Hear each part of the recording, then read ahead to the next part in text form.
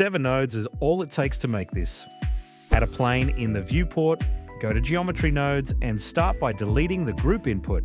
Now add a cube node and an instance on points node, then connect them to the output. Give the cube node some more vertices and increase its size a little.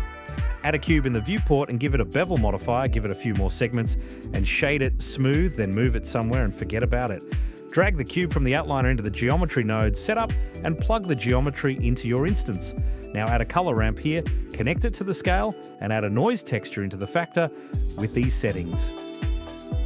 Change the colors from pure black and white to something a little closer together. Try to make sure the cubes don't overlap. Move the pins closer in, duplicate your plane in the viewport, right click to drop it, then hit this button to duplicate your geometry node setup.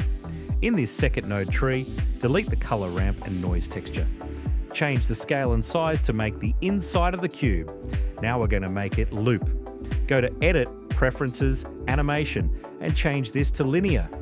Exit Preferences. Select your outer cube and change the noise texture to 4D and duplicate it, then mix the two textures with a Mix Color node. On frame 0, change the W value of the first noise texture and the mix factor to 0.